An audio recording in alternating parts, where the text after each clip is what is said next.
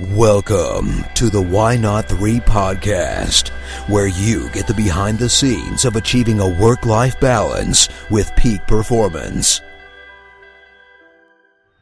Hey there, and welcome to episode 5, where we're going to discuss how to use your business to grow yourself.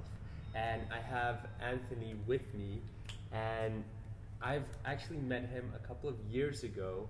We Skyped a couple of times, and we discussed, you had a coaching business at the time. You had just released your book. I'm releasing my book now. So tell the audience a little bit about yourself.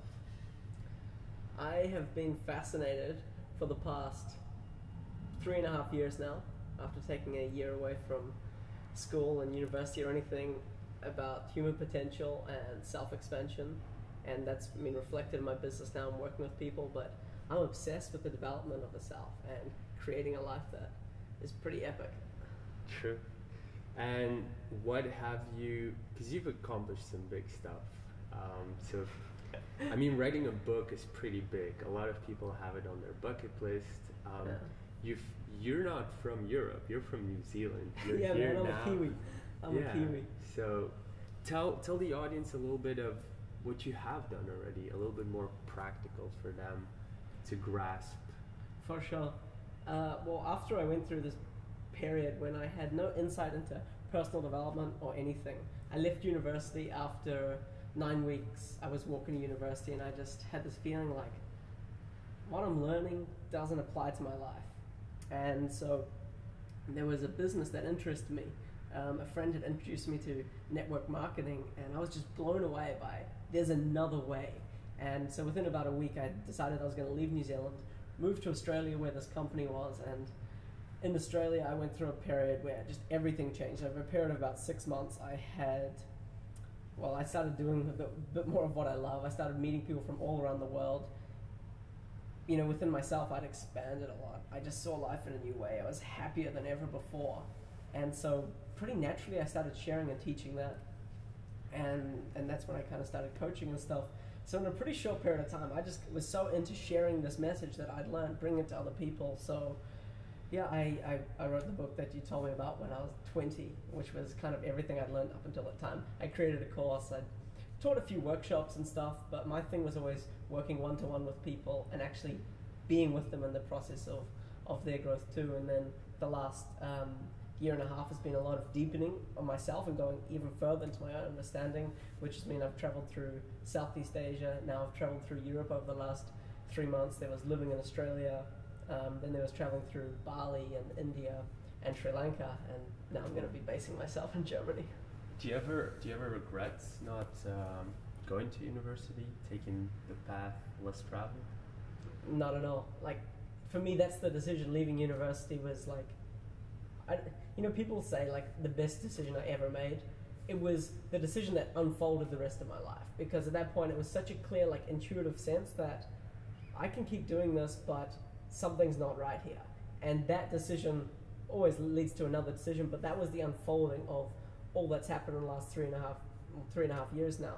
And so my friends, from then, like now, I would be basically have just finished university, but if I look at the experience and the change, the relationships, everything I've learned in this time, like, to me it feels like a lifetime of like wisdom and learning in these 3 years that I didn't go to university.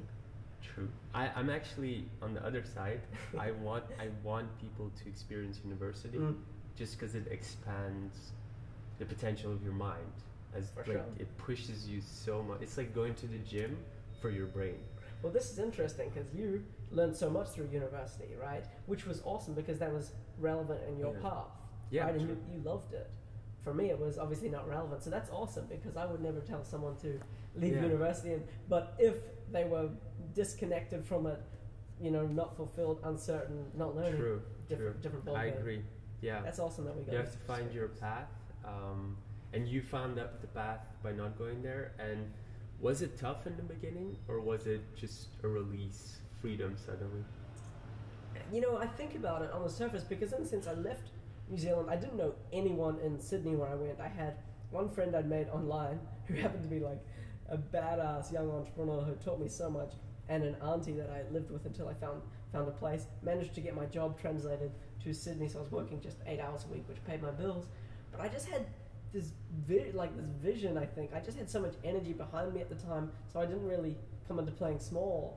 You know, I guess it could have been if I went with a different attitude, but there was so much energy behind going there that I was more like excited and trying out new things. Like, yeah, so different Cool. stuff. But so you had a job that funded you and paid your bills while you were doing that. Yeah, I had a good setup.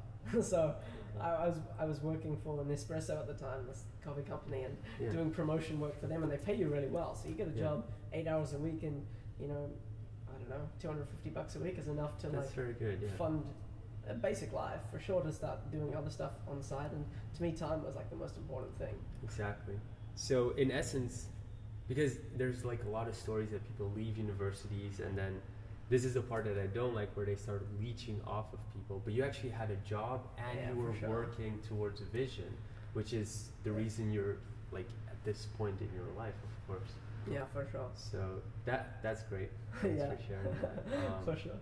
But yeah, it's good also because we have a young audience sometimes, so then they know the reality behind. Well, we're pretty young, man. Between us, Yeah. 45 But years people old. that are in school and I can imagine when I was in school as well, I would look up at all these people and be like, how do you travel all around the world? How do you not study in university and have a business? Because I actually went through university because I wanted that piece of paper, but seeing people like you, like, how do you make it real? And then you made it now practical. Well, this is the thing, because I was, you know, like I've become really intuitive over the last year and a half, but I'm also incredibly practical. Like at the time, like I think people have a bigger image. They always make something harder until they look directly at actually what it takes. I mean, travel now, if you want, you can couch surf in every country in the world, meet Yeah. awesome people, I've stayed in some beautiful, beautiful homes couch surfing. You can get a flight, you know, pretty much anywhere in the world for $400 at the right time. True. You know, like traveling is cheap. In Europe, you can even travel for €5 with Ryanair. Yeah, right. So I think deciding on what you want and then actually just looking at, you know, not just putting it out there and like, I can't do that. Like actually like looking directly at it and finding out that you pretty much can.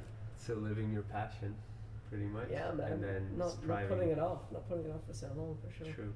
Which actually brings us to the first kind of subtopic, which is fears. Yeah.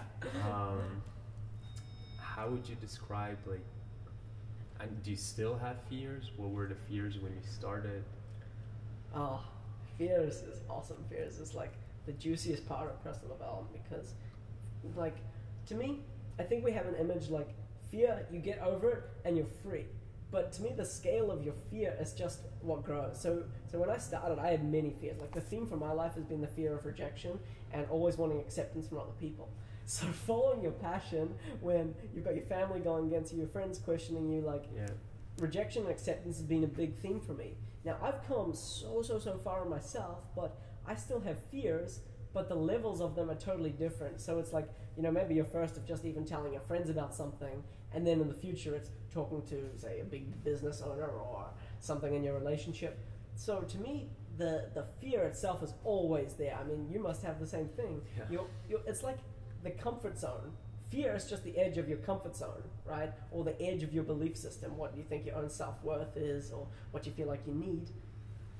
And as you grow, you still have fears. I think you talk to, I mean, I think Tony Robbins claims he doesn't have any fears anymore, but like, you know, I think we all have fears. And True. when you can accept and embrace it, like we look at fear as such a bad thing or such a problem, but if we can learn from our fears, they're our biggest teachers, hands down.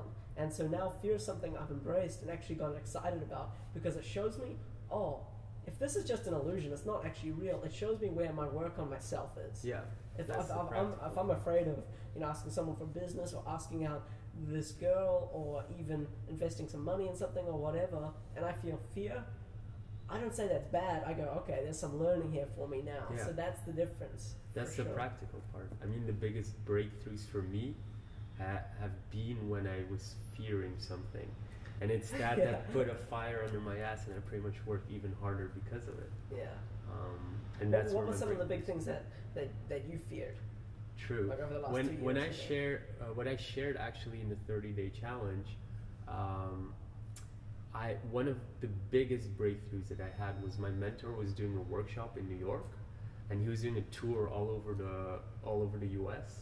And New York was the closest to Belgium where I was living at the time, and I barely had any money at the time. This was a couple of years ago. Like I was struggling.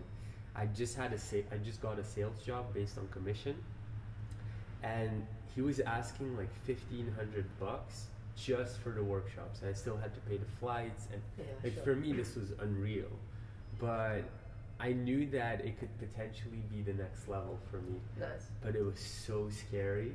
I put the Investing the money? Yeah, I put the deposit down, not knowing if I could actually pay the entire trip. But it was that period, 3 months until I had to pay the full price, that I actually smashed the internal record of commission sales in that company. Badass. And without the fear, it would never have happened. And I think it kind of defines business and entrepreneurship. We always move towards that fear, and we push ourselves there where it hurts, and that's where our breakthroughs happen. Because I think one of my mentors once told me, if you want to be successful, think of the scariest thing that everybody is afraid of and just do that. Yeah. That's where that's why I started doing sales, because I knew everybody That's awesome. feared that. This is awesome because you use sales as a tool for personal growth. Yeah. To me, I use my entire life as a tool for personal growth. So I look at my relationships with different people in my life, I look at my passions, I look at my business, the things I fear, the things I love, whatever, and I look at it all and be like, okay, this is all in a sense, a game for my own expansion. Can you give an example? Relationships or business or? Oh, both, man. Okay, sure. So I'll try to give one from both, things that I've learned so much, because I think the two of the biggest teachers in terms of the path of accelerating ourselves, if we're conscious with it, is business and intimate relationships. Other relationships too, but for me, the fear of rejection and needing acceptance and my own self-worth was reflected so much in my business. So I had the passion to serve people and help people grow and expand, which ironically, I could only help them as far as I'd gone. And so I never fully put myself out there in the world. I would never ask people to do work with me or pay me what I wanted because of my own insecurities around fear and being rejected. I would never go and talk to girls that I really wanted to talk to. So now that I embrace it, I look to that what's that decision or what's that action that is right at the edge of my fear. And so now with business and stuff, okay, I'm scared of doing that thing, so I've got to do it. I'm scared of asking this person to come and do coaching with me. So it's like a game. I got to do it. And then in relationships, it's not as direct, but definitely the thing about rejection shows up in my relationship, because if I want to, I don't know, just go out and do something, or I want to do something and my girlfriend thinks that's not a cool idea, or she doesn't want to do it, because I still have this part in myself, I actually feel like something bad has happened. So when that happens, it's this is an opportunity to bring self-love and acceptance and move through that. So in the relationship, all of our own doubts and fears are being reflected back to us. And same thing in the business, the same thing happens. So when we can stop projecting a problem and then start projecting an opportunity, game changer, because it's all a game now. We start welcoming it into our space. Yeah, that's what I keep hearing from every entrepreneur that I meet. It's just like a game. You just push there where it hurts. You got it, man. Yeah. You got it, because at some point it stops hurting. You stop defining it as pain. True. You stop saying, oh, I'm never going to be good enough. I'm not. You just think, oh, okay, this is the edge of my comfort zone. Maybe you need support. Maybe you need a coach. Maybe you need the right people in your life to support you taking on these fears and challenges. But when you actually stop labeling it as a problem and as an opportunity, big time. Let's get really practical and then kind of close this off. We define life in Why Not 3 into health, wealth, and relationships. Cool.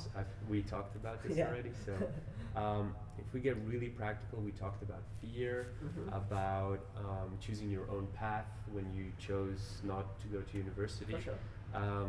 In health, wealth, and relationships, if you go really practical, what would you advise to the audience, young or old, doesn't matter, if it was like one exercise or one thing that they would do.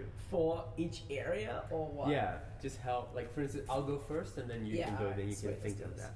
So for me, in health, this is the most important part, and what most of the people actually miss in Why Not 3, and what I try to convey in the 30-day challenge by filming my entire day and just showing you that it's not all glam, it's just a lot of boring stuff as well.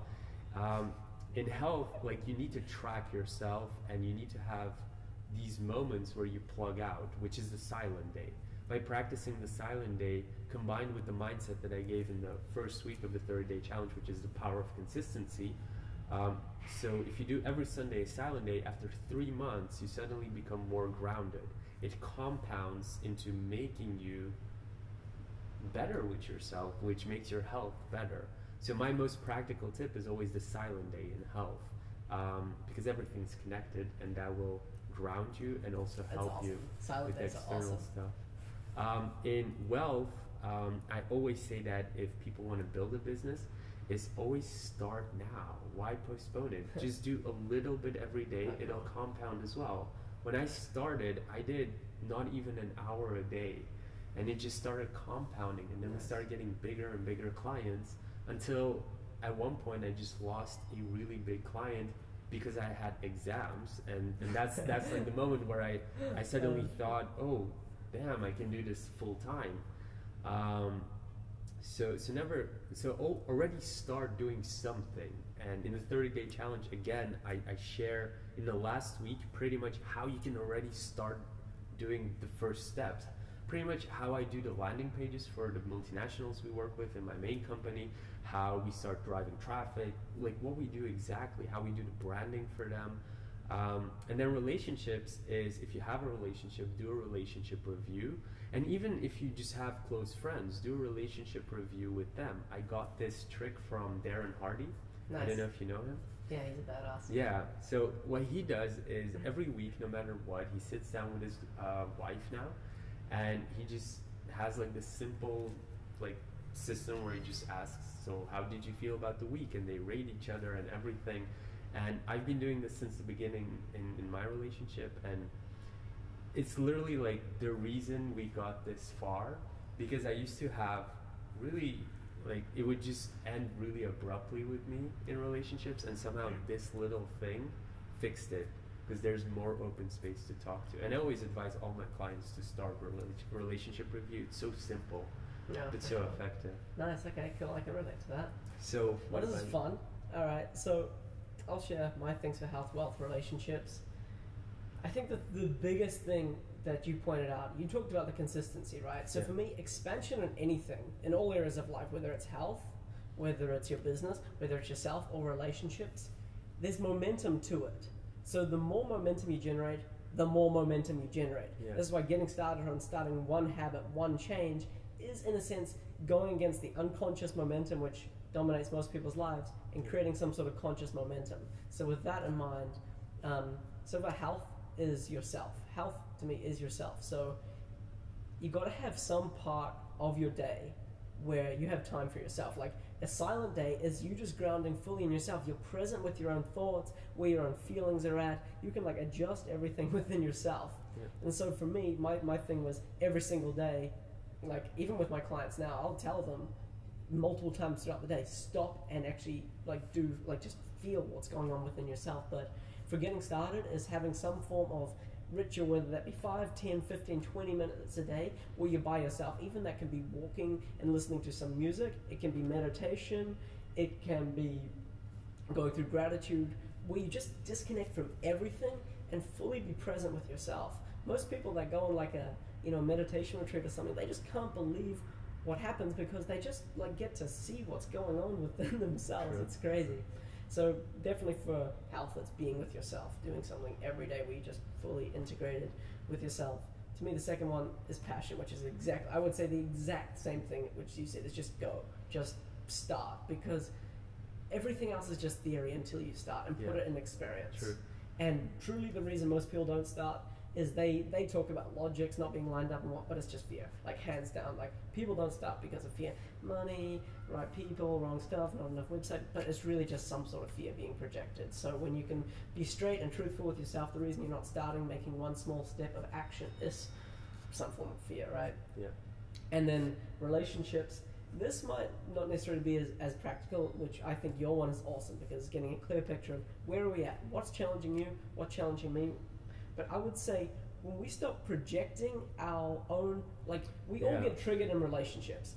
Yeah. No matter, like I've got the most epic relationship ever and I still get triggered. I still feel frustrated from time to time. But the biggest shift in me for relationships, in all relationships, business and intimate, is when you feel triggered, when you feel challenged, not projecting it on the other person at them, but seeing that because of them, you feel this way. So in my relationship, say I feel frustrated at something, I know that my girlfriend has triggered that within me, but it's not about her. It's about something going on within myself, a belief within myself. Sure. And when we start looking at ourselves and how we're reacting to the environment outside of us, our learning accelerates like this. Yeah. And same thing, the relationship goes so much deeper when both people are willing to look at themselves and go, how is this showing me something? Yeah. And this is where the responsibility comes in. But the moment we start doing that, we're like, shit, this belief that I've held throughout my life is now being experienced in my relationship. And I keep thinking it's that person, but really I've got to clear this out within myself. So those are the three things. Great. Thank you so much. I think this was amazing. Awesome. Content-wise, really practical. Where can people find you? At the moment, website will be coming like next year. Facebook.com/your friend Anthony. We can connect. I love having conversations. But your book is still online, right? Yeah, book is still online. I got to write a new one, man. Like the last year and a half has been totally like. So much has changed, so the way I teach has changed. But yeah, you can find it. It's called Live More, Achieve More, Become More. It's on Amazon, and basically I talked about that.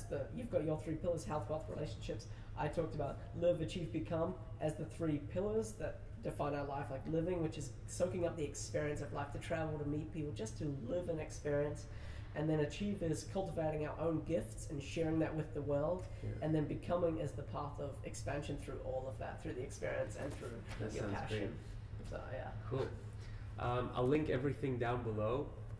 Thank you so much for joining us, and I'll see you soon for the next episode, and hopefully in the 30-day challenge as well. Yeah.